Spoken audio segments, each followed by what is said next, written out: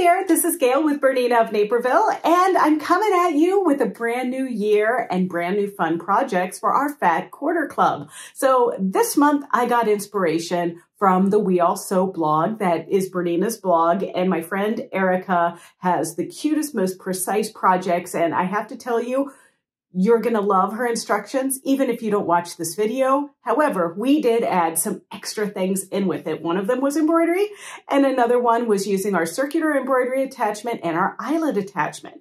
And I'm using this K-Facet 475 machine just because it's so cute, and don't you think it looks great with my yellow cabinet?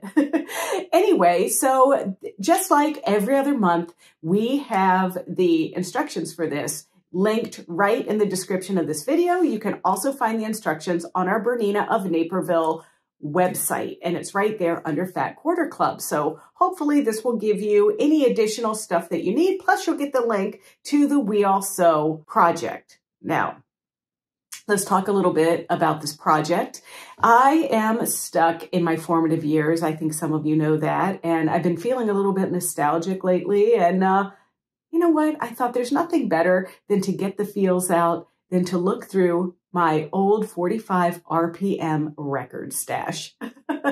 So let's go see how this came to be. So we took our inspiration this month from a blog post that I found on weallsew.com. That's BERNINA of America's blog. And it was written by my friend Erica Malvina, and it was to make coasters that resembled 45 records. I mean, we all remember 45 records, right? And remember the little adapter that you had to put in them so that they would fit on your regular turntable? Well, I thought it would be really fun. And what we've done, in addition to elaborating on Erica's blog post, so we took her measurements and her basic meat and potatoes of the design, but then we added a few extra things. So first things first, I designed or digitized you a little insert that's going to be embroidered on your embroidery machine if you have an embroidery machine. And I used glow-in-the-dark thread in the top and regular bobbin fill in the bobbin. And you just need to embroider as many of those as you want to make records. So let's have a look at the fabric we're using. We're using 3 prints from Ruby Star, from the Sugar Cone collection. They're the gummy bears, the straws, and the push pops. I thought these were really appropriate. And then some of you, we kind of split the kits. So some of you are getting this black fabric that's a tone-on-tone, and others of you are getting a different tone-on-tone fabric. And then you're also getting bright color solids. Sweet Tangerine from Art Gallery Pure Solids, and then the other one is Tulip Pink for Free Spirit, and that one is in the Cosmo color. So before you get your knickers in a twist, I want to talk a little bit about 45s. So I pulled some 45s out of the archives here, and first of all, let's just look at a 45 record. So look at this. They're about 7 inches.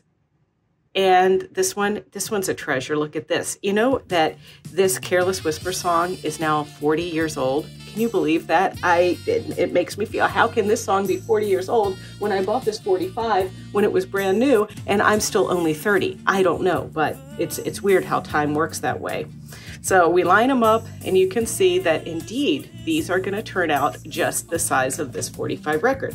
Now, this is black with like a pretty little design inside. So we're going to take our solids, and that's what this part of our little coaster is going to be. And then the inside is going to be our print fabric from Ruby Star.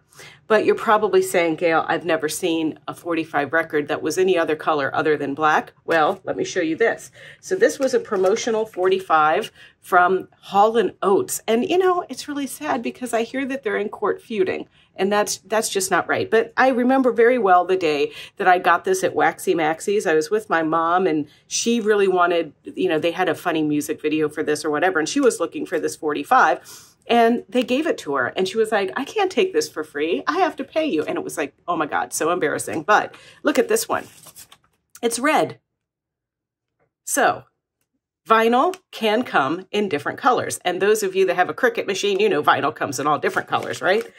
And then I was just thinking about, like, as I went through some of these others that I have, you know, how exciting it was to get these 45s because they had B-sides. And like the B-side of this Union of the Snake is, I can remember the Secret October song, and I can just hear it right now. And then, of course, you know, I'm not going to joke around with you. You know, one of my favorite bands is U2. And look, I found these.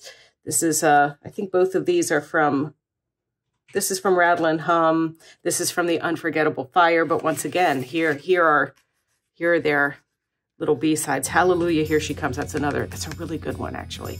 So anywho, that was a little trip down memory lane, let me tell you. So let's now take this fun retro inspiration and make something cool. And we need some fun supplies. And we'll start with our circular embroidery tool. Now we're going to use this in conjunction with our number 20 foot.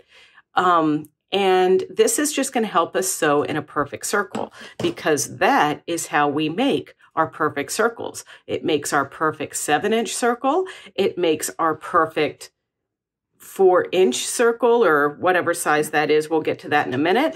And it helps us sew all of these on together. All you need to do is just be accurate when you make your center position there. So that's our circular embroidery attachment. Then we're going to be using our eyelet attachment. Now the eyelet is what makes that perfect little hole right there, because, you know, we need that to fit on our spindle of our turntable. And so this is a kit, and I have an open kit here, and you're going to cover the feed dogs on your machine with this piece. You're going to insert the little plastic nubbin that you need. That's going to be the perfect size for the hole. Then you need the screw to screw it onto your sewing machine. And then it comes with a special foot. And it also has some special awls and some special hole cutters. And I'm going to show you how to use that as well.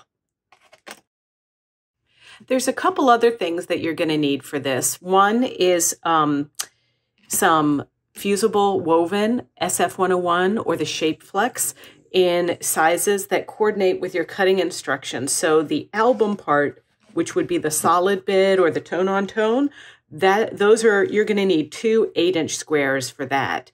Then you've got these middle pieces, and you're going to need 2 4-inch squares of those. So the SF101 also goes on those.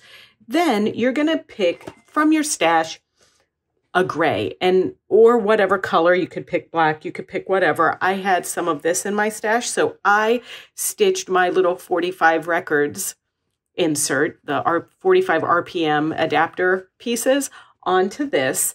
And then I put that aside, but I also backed this with the SF101 as well. If you don't have an embroidery machine, you can certainly just find other pieces from your stash here and put those in the middle. That's totally fine. Or the other solid pieces could coordinate. You're also going to need some fusible fleece. Now, you don't need to back each solid with fusible fleece, just one piece. So one piece per coaster. But that's going to be cut at 8 inches. So here are the little 45 record adapters that I stitched out with the glow-in-the-dark thread. You can see that looks pretty cute. And all I did, there is my fuse piece that made that a little bit more robust, and then the stabilizer. And now when I'm ready, I'm just going to cut these evenly spaced, and then this will go on to our record. So let's look at what we have per record. So we've got one piece that just has fusible woven or SF101 on the back, and then another piece with the fusible fleece and the SF101. And then we have two pieces that are the 4-inch squares, with both have the fusible woven on the back as well as our embroidered piece. So I'm using this pen, and this is the kind of pen that is erasable with an eraser item that it has, but also it is water soluble. So we're going to mark and find the centers on each of our 4-inch pieces. So just draw a 2-inch line vertically and horizontally down the piece. And on one of these, you're going to mark on the back side. And then on the other piece, I'm just going to mark a little dot in the center. So I'm just going to use the 2-inch square at the top and the bottom to make a little dot there right in the middle. And then on the back side of our 8-inch record pieces, we're also going to mark in 4 inches horizontally and 4 inches vertically. Now I've placed my circular embroidery attachment over here on my machine, and I'm going to screw it in with the screw and the screwdriver that's provided in the kit. And I bet you always wondered what those little holes were on your machine, right? And this is going to go into the hole that's closest to the foot. Now the circular embroidery attachment is like a little compass, and it's got this like rubber grippy thing on this tack, for lack of a better word, and we want to move that tack for our record at the 3.5-inch mark, because 3.5 inches times 2 is a 7-inch record. And if you're not getting it aligned just perfectly, no worries, get it close, and then on your straight stitch, you can use your needle position and kind of tweak your needle position so that that radius will stitch accurately. Once you have the circular embroidery attachment in place, we are going to start with our piece that has the fleece on the back. And because that's on the wrong side, we're going to lift that up carefully and place that over the tack of our circular embroidery attachment. Then we're going to take our other black piece and we're going to place that right side down, taking our little tack and putting it right in the center part. And just so that you don't impale yourself, put that little rubber thing back on there to hold it in place. And now after you've tweaked your needle position and all of that, we're going to just stitch the straight stitch at the default length. And this does a really nice job of keeping everything nice and flat. So once you get to where you started, you're going to stop. If you have the thread cutter on your machine, I highly recommend using that. And then you're going to use your scissors. I just grabbed my applique scissors. This might not be exactly how you're supposed to use them, but it doesn't matter. And you're going to trim about 1/8 of an inch away from your seam line. Then you're going to remove your work from your circular embroidery attachment, making sure that you don't lose track of that original little point. And then you're going to cut into that top layer that does not have the fleece and make a little hole so we can turn our record piece right side out to kind of push that seam nice and flat. And then we want to give this a good steaming with our Laura Star iron. And don't worry about that hole that's there, because we are going to cover that up with some other stitching. So now that this is flat and pretty, it's time to restack everything over at our sewing machine. So you're going to take those pieces that we marked, our little center pieces, and we're going to stack them properly. So we're going to start with our piece that has been marked on the inside. And we also need to adjust our radius. And this time the radius is going to be 1 7/8 inches from the needle. And I use my ruler to measure that. And I actually like to mark this 1 7/8 inches, but I want to definitely move my needle position. And when you do this, you may want to make sure you leave some wiggle room on either side of the needle, because it's really important when that needle swings to the right that you're going off of the edge of what you're appliquing. And when the needle swings to the left, it catches your applique. And you'll see what I'm talking about in just a minute. So there I am, putting our piece of fused fabric with it wrong side up. And I'm also checking to make sure that everything fits under my foot, and I did adjust my circular embroidery attachment properly. Then we're going to grab our record player, and you can see my little crosshairs are still showing up there, so I'm going to put that over the tack. And then I'm going to place the final piece that has that little dot right on top of the tack. And I will go around this first with a straight stitch. And after you do your straight stitch, you're going to trim the top layer really close to that stitching line. And I'm using my duckbill scissors to do that. And I don't even remove the piece off of the circular embroidery attachment. I just let it turn naturally as I trim. And the top layer goes pretty easily. And you do want to try to get as close to that stitching line as possible without trimming the initial piece, right? Then after this one's done, you're going to lift your record and you're going to peek under there and see that extra piece that's right there. And now you're going to gently like hold that and turn it and trim. Now this is the back side, so this is a little bit more challenging to trim, and I twisted my applique scissors around just to kind of get a better cut, and I'm kind of just like pushing that up there and feeling it, making sure I'm getting close. And then once you trim and you make sure you get everything, and once you do that, you're going to set your machine up for a zigzag stitch. So the settings that I use are 4.5 wide for the first pass. And make sure that you move your needle position so that the right side of the needle is going, when the needle swings to the right, it's going just off the edge of the fabric. And then that 4.5 inch wide will get a big enough bite of the fabric so it doesn't unravel. And as I go around the first time, I haven't really changed my stitch length. Then I'm going to adjust the stitch length again on the next pass at 0.4 millimeters. And then what's fun about this is if you go around with the satin stitching and you want to fill it in a little bit more, you can just make 2 passes. Once you have gone around your applique piece, it's time to add that little 45 RPM adapter embroidery, and you're going to center that small hole right on your tack. And then this time, okay, if you're not using this embroidery piece, you're going to set the radius of your piece about 7/8 of an inch. Otherwise, I kind of use the left edge of my foot around my little symbol there. And we're going to go back to a straight stitch.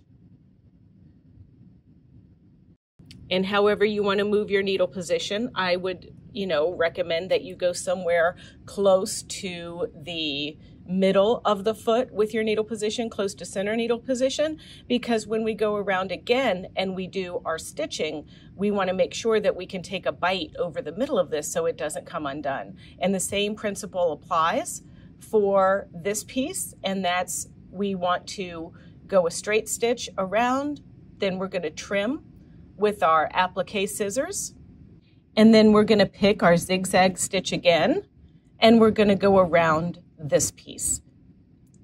Go around with your sparse zigzag set at whatever the default length is, and then you're going to go around once and then adjust that stitch length to 0.4 millimeters. Once you get around that circle, you're going to change to your straight stitch again. And I like to take the left side of my foot and line it up with my satin stitching. And then you're just going to stitch your straight stitch all the way around. And of course, it's personal preference, but if you'd like a thicker looking stitch, you can go around twice or 3 times, whatever you prefer. But once you're finished stitching, you're going to lift your foot, lift your needle, and then move the left side of your presser foot again to match that previously stitched line. And I did 3 rounds. I did a close line, a medium line, and then another line, but you can choose however many grooves you want to put in your record. And then when you're doing this, you just want to be sure that you don't over push or pull or turn or twist your record, because it is really easy to make a spiral by accident. But once you have completed your pieces, you're going to drop the feed dogs on your machine, and you're going to head over to your drawing board and look at the pieces of your eyelet attachment. There is a 3/16 of an inch hole cutter that comes with your eyelet attachment, and that's what we're going to use to cut the hole in our record. And then you get these other little pieces that insert into the needle plate cover of the eyelet attachment. I'm going to call them the little nubbies.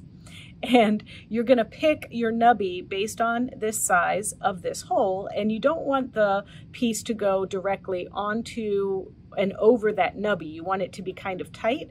So I've also picked the nubby that is 3/16 of an inch, and it inserts in your needle plate so that when you do a zigzag stitch, that little notch in the nubby is going to be under the needle. And then there is our number 92 foot. So I'm going to put those aside for a minute, and now we're going to use that block to cut a hole right in the center of our record. And I'm just going to place my 3/16 of an inch nubby cutter and I'm going to just lean into that and cut, because this hole cutter is sharp, but that's a lot of layers on that record. So maybe 2 times is the charm here.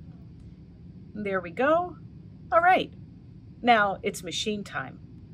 So I've inserted number 92 foot onto the machine, and then I'm going to take my needle plate cover, and there's a little dot that you're going to put in that other little single hole there. And then when you put that on there, the screw hole lines up with the hole in the needle plate cover. And you're just going to use your screwdriver to screw that into position.